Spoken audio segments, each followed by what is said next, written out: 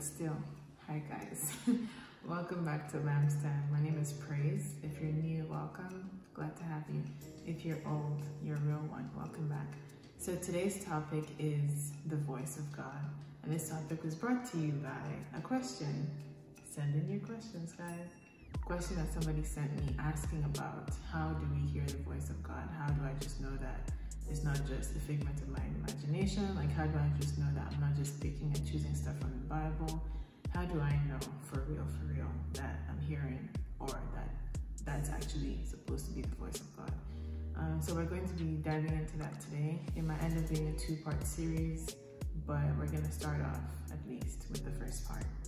So I'd say the first part of hearing God's voice is, first of all, believing that you belong to God. It says in John 10:27, "My sheep hear my voice." And this goes back to acknowledging that you're not in charge of yourself, God is. You need to see yourself as a child of God, as someone that Jesus is leading, as someone that the Holy Spirit resides in, someone who is being led by God. I mean, another Bible verse, I think it's Romans 8:14, it says, "For as many are as led by the Spirit of God, they are the sons of God." So you have to accept and believe that you are a son and you are a daughter, like you are a child of God. And because you're a child of God, you will know your parents' voice. If I hear somebody say praise in a crowd, I should be able to, emphasis on should, I should be able to pick up my mom's voice regardless of if there are 20 moms in that crowd. I should know like the specific voice that belongs to my mom. And the reason why I know it's my mom's voice is because she's my mom. I'm her daughter. Like, I've spent time with her. I have listened to her shout. I've listened to her talk like in different tones and intonations. So I know exactly how my mom sounds. And that knowing comes from the fact that I am her child. So you need to accept and revel the fact that you are God's child and you belong to Him. The second point about hearing God's voice is that God does not like to shout. God does not like to shout. What do I mean by that? I mean, there are countless references to this, but I'm going to use one of the most obvious ones about God loving to speak in a still small voice. So in 1 Kings 19:11-18, I'm actually going to read it for you guys. It says, "Then the Lord said to Elijah, 'Go stand in front of me on the mountain. I, the Lord, will pass by you.' Then a very strong wind blew. The wind caused the mountains to break apart. It broke the large rocks in front of the Lord, but that wind was not the Lord. After that wind, there was an earthquake, but that earthquake was not the Lord. After the earthquake, there was a fire, but that fire was not the Lord. After the fire, there was a quiet, gentle voice, and that was the Lord." I just added that part. But God does not like to shout, guys. We are the ones that are always looking for drama. Like, there's a pastor that I listen to, and she says, God does not shout to somebody who is close.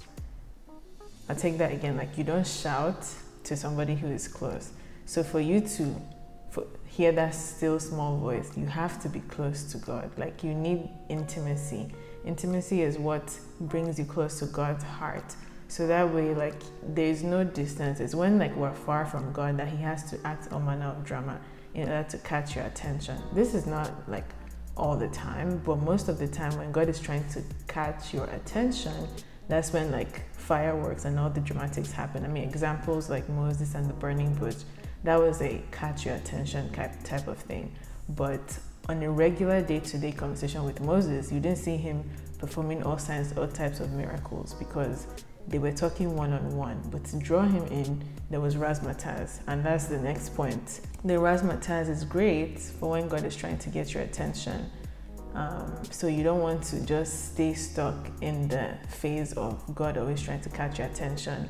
I mean, there are many examples of this. Gideon in the Bible, who was asking God, like, make this wet, make this dry, make this dry, make this wet. And God was doing that because attention, that's God trying to get your attention.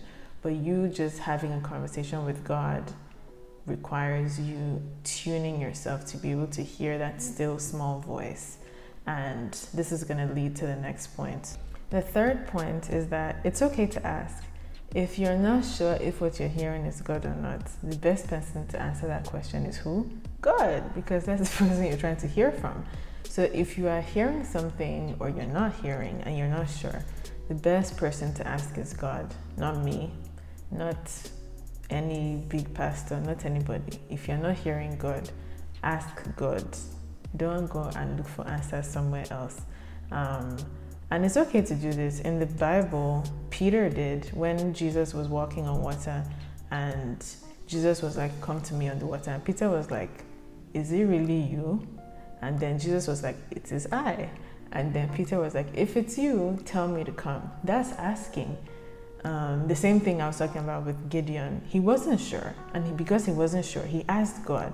And God, that's why God was doing all those tumble with him, like playing back and forth and putting water and all those things so that he could know for a fact that it was God. So if you're not sure, God is not a wicked God. Ask him and he will answer you. And to follow that God is not a wicked God point, I think I say this at least once a week because I have to remind myself that God is not a wicked God.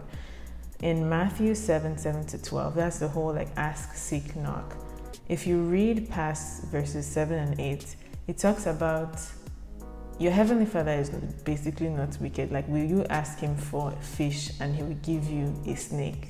Like, he's like, even human beings who are wicked know to give good gifts to their children. How much more me, like your heavenly Father, who is obviously good in all ramifications. So if you don't know something, or if you're not sure if you're hearing God or not, the best person to ask is God. Ask him. He's not a wicked God. He will answer you. Now, when you ask, the question is, are you waiting for the answer? Are you listening for the answer? That's the question you need to ask yourself. So if you ask a question, wait for the answer. So the problem might not be that you're not hearing God or you're not sure. The problem might be that you are not waiting for the answer. And I know it's hard. It's easy for me to sit down here and say, wait for the answer. But I think it's Psalm 40 verse 1 in the TPT version. This one is going to pain some of you, but I'm going to read it all the same because that's what the Bible says. It says, I waited and waited and waited some more, patiently, underline, bold star, patiently, knowing God would come through for me. Then at last, he bent down and listened to my cry. So some of the things that like you're asking God for, he's going to give you the answer. You just have to wait for it. So with hearing his voice, another thing you have to develop is patience. The patience to wait for the answers that you're asking for.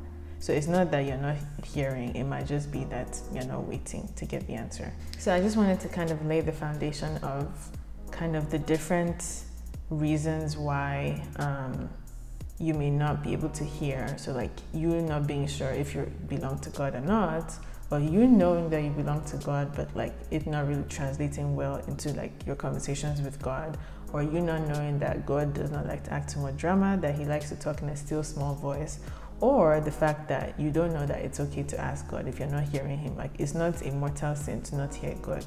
It's just a thing of where you ask, because God is not a wicked God and he will answer you when you ask. And then we also revise that when you ask, you have to wait for the answer. So now we're going to go into some practical steps. So that's like the backstory, that's the nice Christian-y stuff. But nitty-gritty, the cocoa of the matter, how do you practically hear the voice of God? How do you practically know what God wants you to do? And a lot of people get tired of hearing this answer, but I'm going to give the same answer because it is the immutable fact. The biggest way to hear the voice of God, or the biggest way to know that God is speaking to you, is through his word. Why?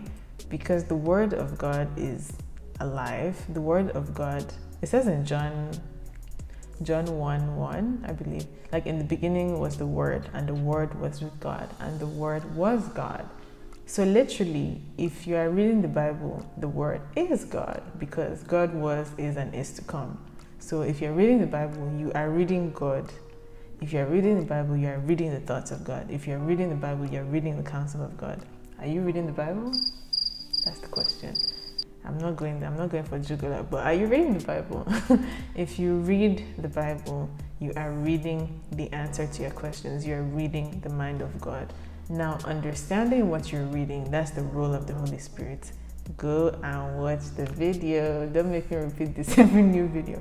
But understanding what you're reading is the role of the Holy Spirit. So yes, if you have access to a Bible and you're reading it, but you're not sure how it applies to you, the person you ask is who? The Holy Spirit. He's the one that's going to interpret and give you understanding and shed light on what you're reading and show you the truth in there and show you the promises that apply to you.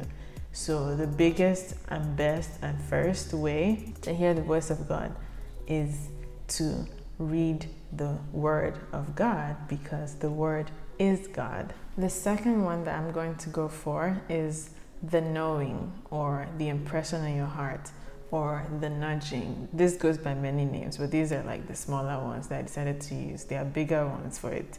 But this is basically when you ask God for something, you don't get like an audible answer, you don't get any kind of quote-unquote dramatic answer. Remember, we are not here for the drama, you are here for the intimate answers. But you don't get any dramatic answer, but what you get is a strong, for lack of a better word, feeling, like a strong oomph in your spirit. On the inside of you, you get a strong, like, that this is the way I should go walk in it. That might be the Spirit of God, like, leading you, because there's a part of the Bible that says, like, you will hear a voice telling you, like, this is the way, walk in it. You may not be audibly hearing that voice, but your spirit's response to the Spirit of God. Why? Because you have the Spirit of God living inside of you. And if you're being controlled by the Spirit, you are responding to Spirit's nudgings. And that's just basically the Holy Spirit nudging you in the direction of, this is the path that I want you to take. This is what you should do. You should take that job. You should end that relationship. You should make that deal. You should go and apologize for what you did. You should XYZ. So that knowing, that strong impression in your heart about like something, that could be the Holy Spirit like trying to get your attention. So I was just saying that for you to hear these nudgings clearly, you need to be still. It says in Psalm 46 verse 10, be still and know that I am God. That knowing are the nudgings we're talking about. But for you to have the knowing, you have to be still. You need to read that verse in many translations. It literally says, stop fighting, stop acting too much drama, stop being dramatic, stay calm, relax, sit down one place, be still and know that I am God. So when you're still, that's when the knowings become louder. Not the Spirit of God shouting more, it's just you being more quiet and hosting the presence of God and hearing God more clearly because you are being still. Just to expand on the nudging, so this can also cover when a song, like when somebody pops up in your head to pray for. Let's say you're just doing your daily activities, you're at work, and somebody keeps coming to your mind. Those are the ways that God speaks to you. When you wake up in the morning and a song is in your head, not do me, but a song of the Spirit, you know, pops up in your head and it's like you're singing it over and over and over, not physically, but it's playing over and over and over. That is the Spirit of God talking to you. When a Bible verse comes up in your mind, when you're thinking about something, or when you're just doing stuff and a Bible verse that is quote unquote totally unrelated pops up, that's the Spirit of God talking to you. Just those impressions, those quote unquote random flashes of like songs, of Bible verses, of people coming to your mind to pray for, of questions, of things like that. Put a name on it. The name is the Holy Spirit. He's the one giving you those nudgings. So the next one would be through dreams. I know a lot of people actually like dreams. I used to be one of those people. I don't have anything against dreams. I still like dreams. It's just that dreams can easily be manipulated. Some people are actually gifted with the gift, like they have a gift of seeing dreams, like relevant dreams, not just fried rice and chicken dreams, like actual relevant dreams. But dreams are another way that God can speak to you. So I mean, there are too many examples in the Bible, but I was looking, and obviously Joseph, we know Joseph the dreamer, right? That was somebody who was gifted in having dreams. So we also have Joseph, the stepfather of Jesus. Like he was the one who had a dream where an angel was telling him not to divorce Mary. Like we see like relevant dreams. So that's obviously a way that God can speak to you. There are too many examples in the Bible. the prophet. I mean, just way too many examples of God speaking to people through dreams. So pay attention to your dreams. Like, you might actually, like, God might show you something in your dream and it actually happened in real life. Like, I'll share one example. I had a dream many years ago that somebody I knew was in an accident, and it was ghastly, and it was actually on the person's birthday, and it was just dramatically bad, and I was obviously terrified. So I woke up, I called like the person who I usually pray with, who is my senior, and they prayed with me, and that was that. Believe it or not, this person actually was in an accident, but the difference was that the person did not die. And I think it was actually on their birthday as well, if I'm not mistaken. So that was like a serious dream. So sometimes when you have dreams that have very bad like meanings, not to be afraid, but you want to take them seriously, because it might be God showing you something for you to intervene. And if you just take it lightly, the result might be different. It's not to say that, oh, I'm the one that prayed away the bad thing, but God is not jobless. There's a purpose and there's a reason why he was showing you. So if you're like, somebody else will pray for it. What if you are the person that God puts that specific mandate on, and you are being too lazy and you refuse to pray, or you refuse to do something about it, you refuse to counsel, you refuse to intercede. So you don't want to put dreams down, because that's a major way that God can speak to you, especially on like big things. So this is one of the more like dramatic ways of how God speaks, because dreams can be God showing you the future. Like at that time, this was definitely the future, because we were not in that particular time that person had the accident, but this was something that was going to happen in the future. So dreams are a way that God can reveal to you what is coming. Dreams are a way that God can make things clear to you. But at the same time, remember that if you spend all of your night watching Korean film, like I tend to do sometimes, and you go and dream and you see yourself, let's say, marrying somebody, it can just be that your dream is translating. You need to be very careful with the dreams, because they are easily influenced. They can be influenced by overeating. They can be influenced by too much sleep, too little sleep. They can be influenced by the things you watch, the things you listen to, the people you spoke to.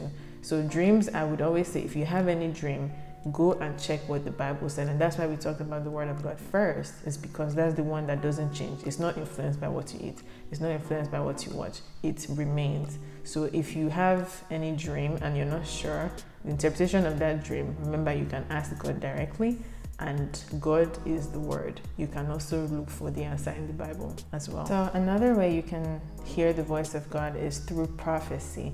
This one has been bastardized all over the world. I mean, we have all manner of prophets. These days, it seems like we have more fake prophets than real prophets.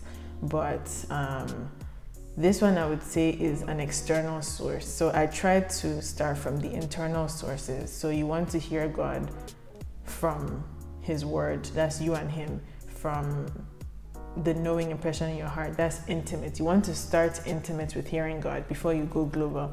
Before you start looking for external sources. External sources are to confirm. They are not to be the primary one. Like any other thing is a reassurance. It cannot be the primary source. So the primary source has to be an intimate source, and then external sources can confirm.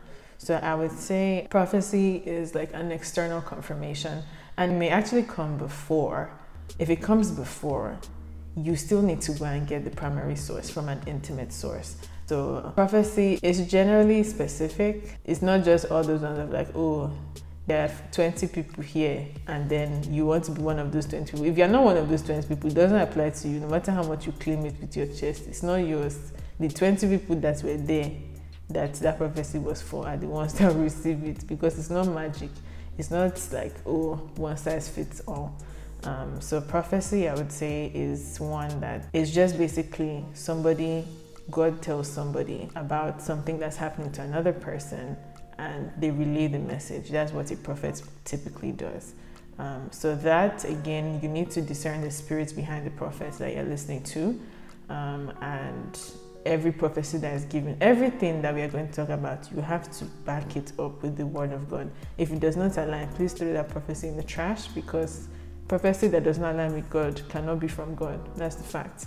So with prophecy, make sure that you're not taking that as your primary source. You need an internal source. Make sure that it aligns with the Word of God. And if you do get prophecies, write them down, because prophecies are like, if you read in the Bible is filled with prophecies. And these are like prophecies about Jesus. These are things that were said in the past, and then Jesus was born and he was the prophecy fulfilled. So prophecies are given to be fulfilled. So if you do get a prophecy like over your life, write it down so that like you can check on it from time to time and say, God, have fun after this prophecy, like when is it coming to pass? When it does come to pass, you can be like, wow, every single word that God said, not one of them has fallen to the ground. Okay. The next way is through discussions with others. So that's why Lampstand is here, is because God can talk to somebody through this discussion. Like God talks to people through conversations, and people don't know this sometimes. But when you walk out of a conversation, first of all, this is why you should have kingdom community. Why? Because everybody there has the Spirit of God, right? And where the Spirit of God is, like the Spirit of God is going to speak. And even if people are talking about fashion, the Spirit of God will speak. You're talking about soccer, the Spirit of God will speak. You're talking about food, the Spirit of God will speak. So that's why like you need to have godly community around yourself. When you have godly community around yourself, that's like 6 megaphones through which God can talk. And not like in a noisy manner, but in a complimentary manner of, this person is going to say something, you're like, wow. And this is not even Bible study. This is just normal conversation. But like, because everybody is spirit-filled, God is just like going and going and going. And that's why like these conversation kind of discussions are just the best, because you learn so much. Like people are just talking. They're just talking, and then they begin to talk about God, and they begin to talk about how they live their life for God, and they begin to talk about the choices they make. And you're just, with all the Christianism, blessed, and you don't know why. You don't know why, because the Spirit of God is there, and the Spirit of God is ministering to you, and the Spirit of God is renewing your mind, and the Spirit of God is speaking to you, even though you don't realize it. You just think that, oh, this was a very good God-filled conversation. The Spirit of God is tugging at your heart, like bringing some of those topics to your remembrance later when you're on your own. And when you're like just meditating, when you're just ruminating, that's God like talking to you. Somebody can give you advice and you're like, wow, like how could I not have thought of that? That's God speaking through that person. When you go and ask for counsel from a wise person who has the Spirit of God, and they tell you something, you're like, oh my God, like I can't believe that you put that together. They didn't. It was the Spirit of God through them. But when you're praying with somebody and you didn't tell them your prayer points, but they pray your exact need, that's the Spirit of God letting you know that He has you, like He's speaking to you. So pay attention to the conversations that you have. Now, obviously, if you're not surrounded by lots of people who have the Spirit of God, don't pay any attention, because the Spirit of God is not speaking there. He's not going to be giving you truth and wise counsel from dirty vessels.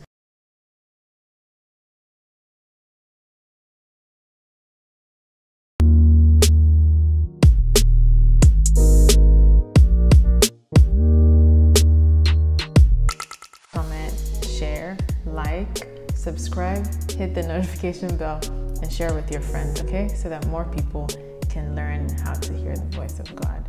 Thank you so much again for watching.